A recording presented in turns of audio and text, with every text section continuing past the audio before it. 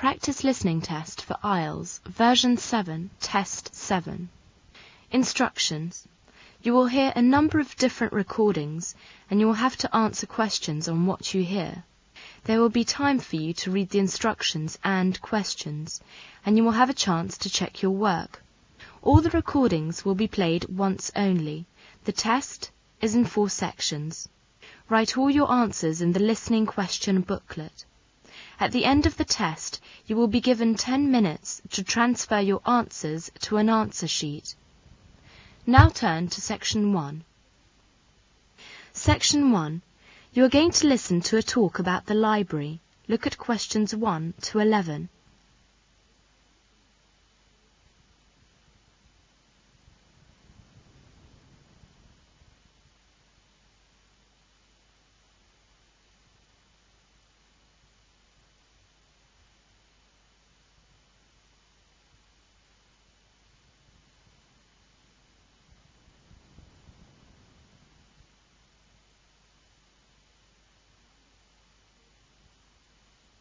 Now listen to the talk and answer questions 1 to 11. Good morning everyone, and welcome to our library. The library was opened in October 1975 and lies on the western side of the campus. It has seats for 630 readers and serves all the schools of studies which are located on the main campus. There is a branch on the library of the Management Centre which covers the works appropriate to management and business studies. The library has a stock of about 400,000 volumes, including some 63,000 volumes of journals and periodicals. You will be able to borrow up to 12 books at any one time, the normal loan period being 8 weeks.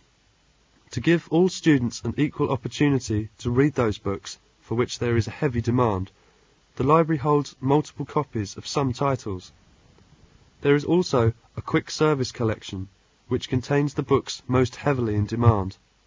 You can study these books in the library, or can borrow them overnight or over a weekend. There are certain categories of books, including the General Reference Collection, which you can only consult in the library. The library subscribes to around 2,900 periodicals, and current issues of most titles are shelved on special display racks. You can borrow periodicals either for 2 days or overnight, but current issues are all indexing and almanacs are restricted to use in the library. Because of the detailed and specialised nature of postgraduate work, you may need to consult material, which is not held by the library. Since no library can now be self-sufficient, given the rapidly increasing rate of publication throughout the world, the library enables you to obtain books and periodicals from other libraries. Through the interlibrary loan system, you can have access to almost every major collection in this country and to many abroad. The library does not actively collect early or rare books, but several important items have been bought, generously given or deposited on permanent loan. There are collections on the history of pharmacy, dyeing, and local history, and some first editions of J.B. Priestley's works. These can all be consulted in the library. Books and periodicals are not the only vehicle for the storage and retrieval of information, and the library maintains a collection of other resources which are available for your use. We have the Self-Access Language Centre. It's on the 2nd floor, directly opposite the reference section of the library, next to the Micro Lab. In the Self-Access Centre, the library also provides access to information stored in computer dating banks in Europe and the United States. Other materials which are kept by the library and which you will be able to consult are copies of these and dissertations completed by Bradford students, past examination papers, newspapers and pamphlets. All these are in our reserve section, opposite the computer room on the 2nd floor as well. The proliferation of books, periodicals, and all other forms of information available through the library makes the keys to this information an essential part of the library's services. The library maintains a catalogue of its own books and a printed list of its periodicals. It takes most of the important abstracting journals and has a collection of bibliographies and guides to the literature of various subjects. There is a computerized information service known as Labine, which provides information on the library and its services, and which can be accessed both in the library and via the university's computer network. That is the end of section 1. You will have half a minute to check your answers.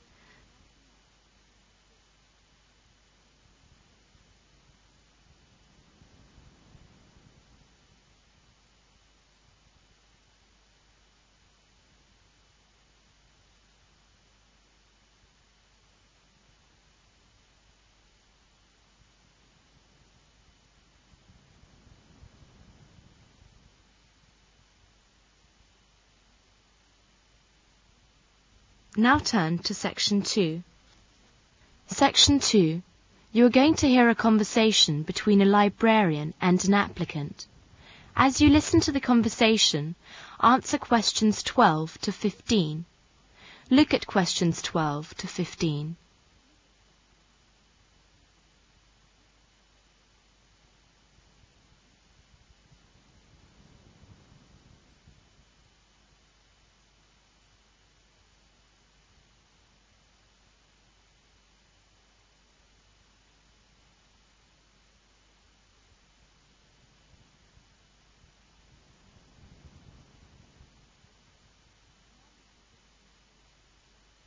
Now listen to the conversation and answer questions 12 to 15. Good morning, sir. Good morning. May I help you? Yes, I'd like to get some information about this library. Who can join the library? Teachers of English, postgraduate and final year undergraduate, university students and professionals may apply for membership. I see. How can I apply for membership? Well, first, please fill in a library application form and put it in the box on the librarian's desk. Please make sure that you fill in the labels attached to the application form accurately.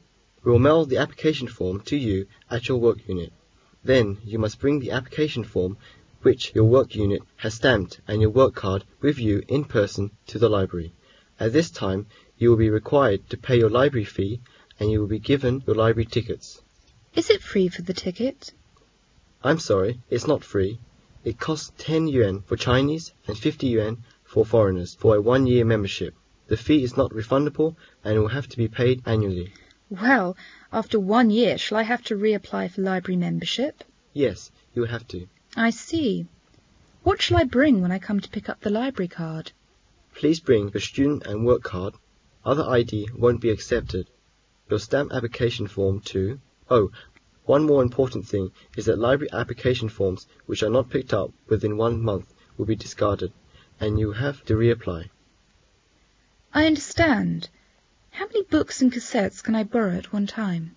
You may borrow 3 items at one time, books or cassettes. If a book and a cassette is a set, it counts as 1 item.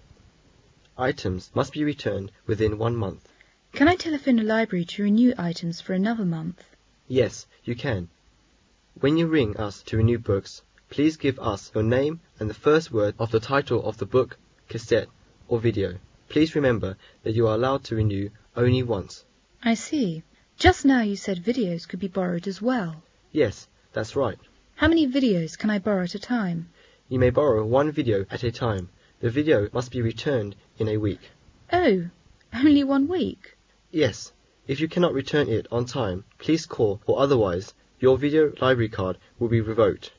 You are not permitted to borrow feature films.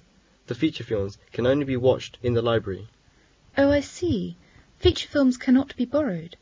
But where can I watch them? In the library. You must first register in person at the desk. You cannot register for someone else. If the library is busy, you are restricted to watching 1 video.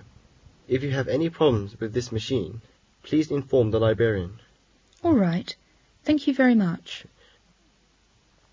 That is the end of section 2. You will now have half a minute to check your answers.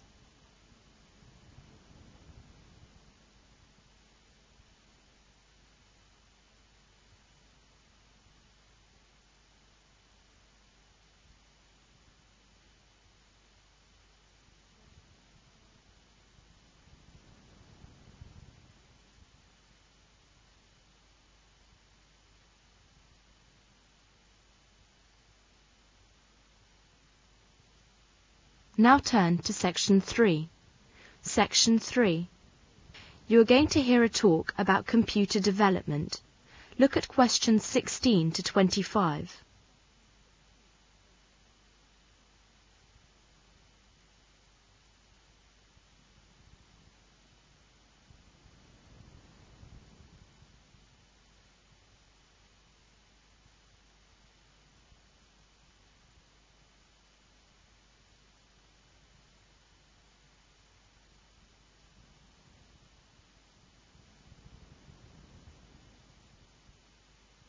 Now listen to the talk and fill in the form and answer the questions.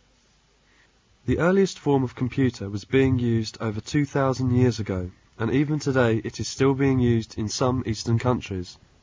It is the simple abacus that you may have used when you were in the infant school. In 1642, a real development in computers came when Blaise Pascal invented the first adding machine. 29 years later, Gottfried von Leibniz developed a calculator that could both multiply and divide, the world's first working computer. The analytical engine was designed by Charles Babbage in 1834. Babbage believed that his machine could be taught to do mathematical tasks. The dream of a true computer, one that could solve any number of problems, was not realized until the 1930s. In Hitler's Germany, an obscure young engineer named Konrad Zuse built a simple computer that could perform a variety of tasks. Its descendants calculated wing designs for the German aircraft industry during World War II. At Bell Telephone Laboratories in the US, the research arm of AT&T, a mathematician named George Sibitz, built a similar device in 1939 and even showed how it could do calculations over telephone wires. This was the first display of remote data processing. During the war, a British group, putting into practice some of the ideas of their brilliant countryman Alan Turing, built a computer called Colossus I that helped break German military codes. The British, German and US machines all shared a common characteristic. They were the first computers to use the binary system of numbers, the standard internal language of today's digital computers. By the end of the war, computers were developing quickly. In 1946, the world's first valve computer, an IELTS, was built. An IELTS vastly increased computer speed by using vacuum tubes rather than electromechanical relays as its switches. But it still had a major shortcoming. To perform different operations, it had to be manually rewired, like an old wire and plug telephone switchboard, a task that could take several days. In 1947, 3 scientists at Bell Labs invented a tiny, deceptively simple device called the transistor, short for transfer resistance. For a long time, however, computers were large and complicated machines that only governments and large companies could afford to operate. Then in the 1960s, scientists developed the integrated circuit. From then on, circuit designs could be printed onto a small piece of silicon chip. Computers could become much smaller and cheaper and thus available to everyone. Today, they are commonplace in business, schools and homes. In fact, 1 in every 6 homes in Britain has a computer. That's the end of Section 3. Now you will have half a minute to check your answers.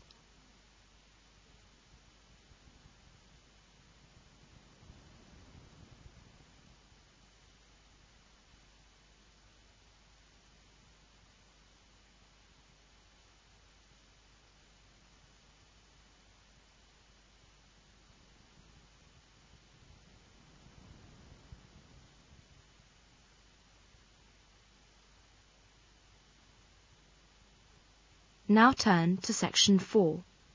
Section 4. You're going to listen to a lecture about sea animals. Look at questions 26 to 42.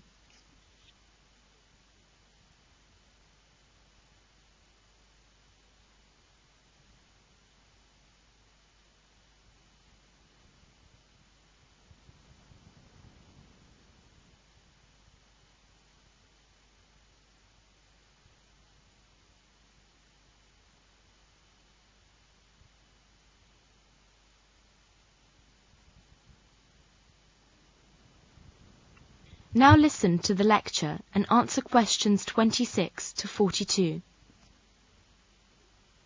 I'd like to welcome Dr. White to our series of lectures on biology. This is the most popular lecture we have had all year. Thank you. Today I'd like to talk about sea animals. We all know the sea occupies a greater area of the Earth's surface than the land. It is the home of millions of living. Animals and plants of the sea have various shapes, colours and sizes. Do you know that there is more life in the sea than on land? The animals and plants of the sea are very important to man as a source of food. Sea animals such as lobsters, crabs, fish and many shellfish can be eaten. Some sea plants like seaweed are also used as food. Animals in the sea range from tiny one-celled animals to huge mammals. The most well-known of all sea animals are the fish. The majority of fish live in the shallow parts of the sea. Even among the fish there are great differences in colour, size and shape. The smallest fish, the goby, is only 1.5 centimetres long, while the largest fish, the whale shark, is over 15 metres long. The weight of fish can range from a few grams to about 900 kilograms. Most fish only live for a few months to a year. Although fish are so different, they have certain common features. All of them have special organs that help them to live in water. These special organs are fins and gills. The fins help the fish to swim in water. They also help the fish to steady and steer itself as it moves through the water. The gills are comb-like structures on either side of its head. The fish breathes by swallowing water and passing the water over the gills.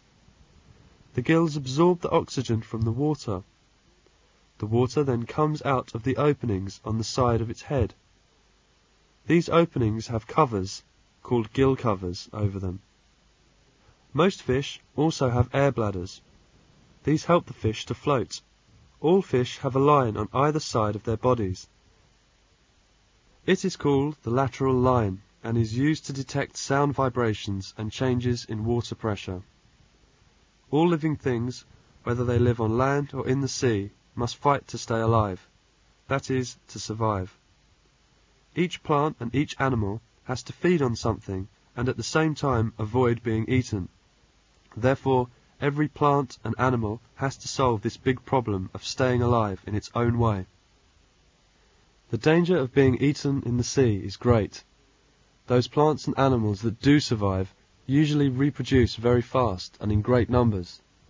The single-cell plant, the diatom, can multiply itself into 1 billion new diatoms in 1 month.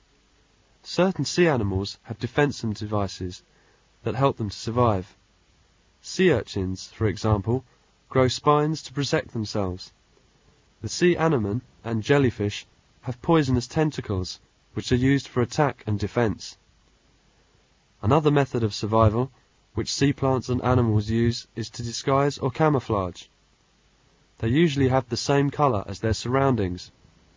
The sargassum fish looks very much like the sargassum seaweed among which it lives.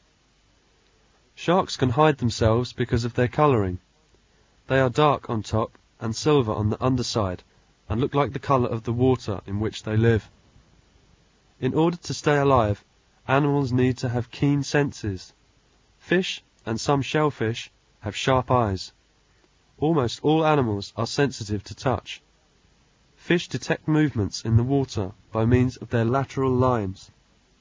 Fish and other sea animals can hear well, and many of them can make different types of warning sounds. In the future, you will be hearing more and more about the sea. It is one of the last training places on Earth which has not been fully explored by men. Today, more and more scientists are exploring the sea. This is because the population of the Earth is increasing so fast that very soon the land alone will not be able to provide enough food for everybody. That is why man is turning to the sea. It is like a huge storehouse. It contains not only food, also many other valuable things such as oil and minerals. The sea can also provide us with a lot of fresh water. That's the end of section 4. You now have half a minute to check your answers.